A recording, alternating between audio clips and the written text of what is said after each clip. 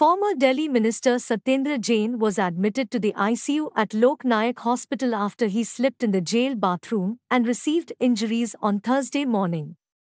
According to prison officials, Jain fell in the bathroom of the MI room of the hospital located at Central Jail number 7 around 6 am.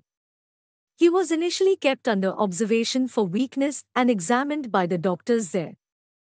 A decision on any surgery has to be taken only after reports come.